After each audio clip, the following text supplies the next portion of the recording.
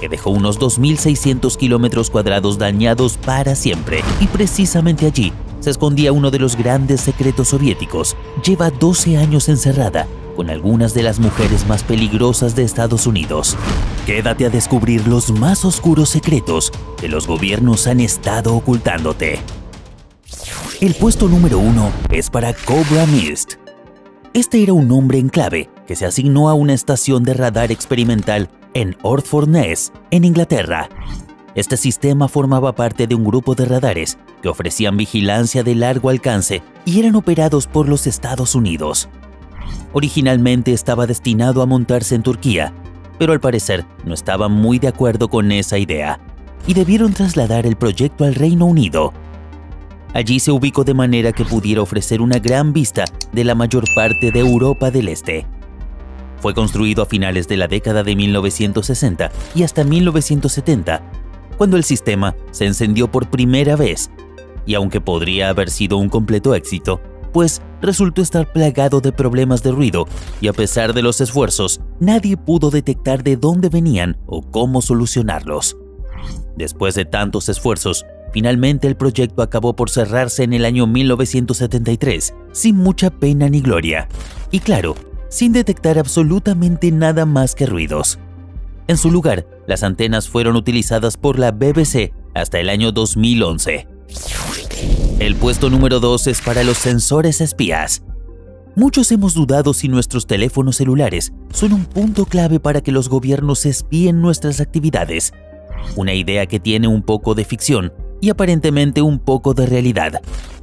Los usuarios de Apple y Android quedaron desconcertados después de que el software de seguimiento de coronavirus se deslizó silenciosamente en sus teléfonos móviles sin que ellos lo supieran. Una misteriosa función llamada Registro de Exposición COVID-19 apareció en su configuración, algo así como un rastreo para los usuarios que los alerta cuando están en contacto con el virus. Muchos la criticaron por aparecer de forma disimulada e incluso llegaron a calificarlo como una violación de la confianza. ¿Has revisado tu teléfono recientemente? Pues la forma en que la aplicación se infiltró en los teléfonos es probable que haga estallar la preocupación de más de uno por la privacidad. Aunque las autoridades se han encargado de aclarar que no puede acceder a ningún dato. ¿Qué piensas de esta tecnología? En el puesto número 3 hablaremos de la Primera Guerra Mundial. Uno de los avances más importantes de la tecnología digital es la criptografía, sobre la que se basan todas las transacciones seguras que estamos tan acostumbrados a hacer en línea. Y es que la necesidad de mantener comunicaciones que no pudieran ser descifradas por terceros fue una cuestión central desde que surgieron las sociedades. Sus orígenes están ligados al desarrollo de las comunicaciones, principalmente durante la Primera Guerra Mundial. A finales de 1914, los británicos crearon la sección especial llamada Sala 40, dedicada a interceptar las comunicaciones de los alemanes, que descifró cerca de 15.000 mensajes. Desde entonces, se han desarrollado numerosos intentos de ocultar mensajes o modificarlos de manera que si fueran interceptados, no se pudiera conocer su significado. ¿Conoces alguna forma de enviar mensajes secretos? Cuéntame en la sección de comentarios. En el puesto número 4, quiero contarte sobre el desembarco alienígena. Las historias sobre extraterrestres están siempre relacionadas con los Estados Unidos, con el Área 51 o el famoso caso Roswell. Sin embargo, no es el único sitio que visitan estos seres de otro mundo. Ya me parecía muy extraño, ¿no crees? En el año 1989, varios niños afirmaron haber visto un alienígena de 3 ojos con una escolta robótica que habían bajado de un ovni en Voronezh, la ex Unión Soviética y actual Rusia. La nave había aterrizado en las afueras de la ciudad y en Internet han compartido recientemente esta imagen que, según los usuarios, es la única prueba de que aquello realmente sucedió. Una nave plana, color plateado, tal cual como la describieron los testigos. Sin embargo, el caso es extremadamente extraño. Ese mismo año cayó el muro de Berlín, que marcó el final de la Guerra Fría y también del mundo soviético. Es por eso que algunos dudan y piensan que el ovni era una simple distracción. ¿Pero tú crees que la imagen podría ser real? ¿Y quién sería aquel testigo junto al objeto volador? Déjame tu comentario. Y si te gusta el misterio, no olvides darle like y suscribirte, porque compartimos muchos nuevos cada día. En el puesto número 5 nos encontramos con el radar Duga.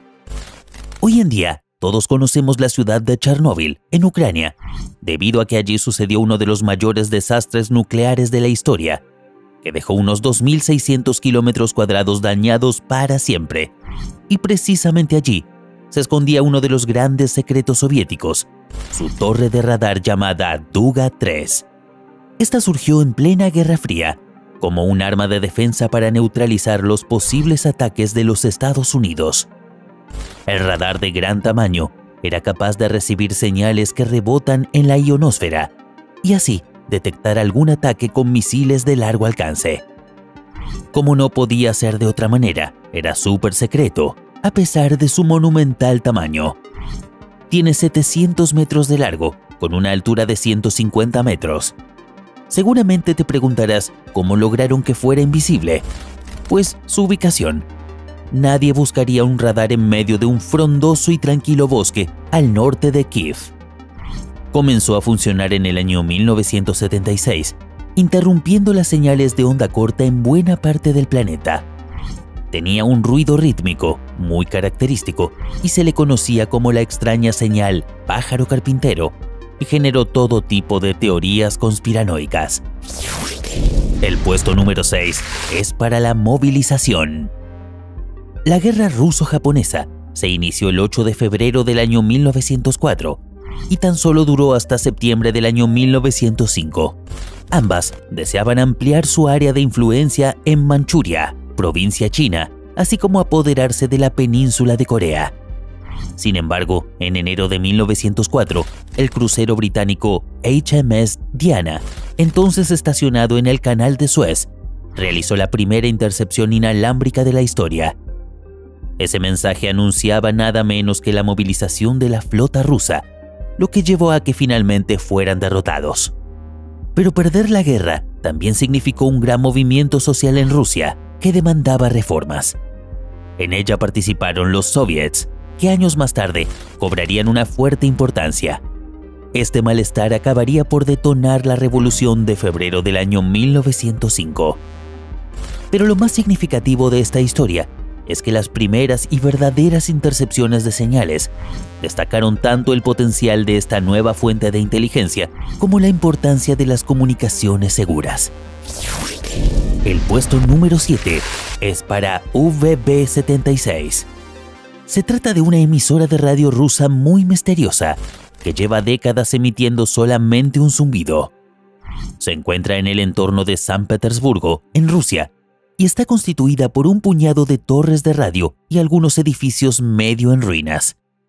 Es en definitiva toda una reliquia de la Guerra Fría, aunque continúa activa con un mensaje monótono cada pocos segundos. Solo 3 veces se han intercalado voces secuenciando números, más otras 2 ocasiones en las que se colaron frases de conversaciones, presuntamente por error. Lo cierto es que los radioaficionados se han acostumbrado a recibir sus mensajes, sintonizando la frecuencia 4625 kHz, y la han bautizado como buzzer, algo así como zumbador. ¿Podrían estar intentando contactar vida extraterrestre? Esta es sin dudas una de las teorías, pero ¿qué otra cosa podría ser? Y finalmente, el puesto número 8 es para Ana Montes, la espía cubana de la que nunca has oído hablar. En una prisión de máxima seguridad en Texas, a 1500 kilómetros de Cuba, Ana Belén Montes, ex analista de inteligencia militar del Pentágono, lleva 12 años encerrada con algunas de las mujeres más peligrosas de Estados Unidos. Esta mujer sorprendió a los servicios de inteligencia cuando descubrieron que trabajaba para Fidel Castro, conectada a la radio por onda corta para recibir mensajes cifrados y haciendo viajes secretos a Cuba. La mujer estuvo encubierta desde el año 1984 hasta el 2001, hasta que Scott Carmichael, un cazador de topos, como le suelen llamar, comenzó a investigar. Finalmente, la doble agente 007 fue enjuiciada y condenada a 25 años de prisión, aunque aún están analizando el daño que pudo haber hecho a la seguridad nacional.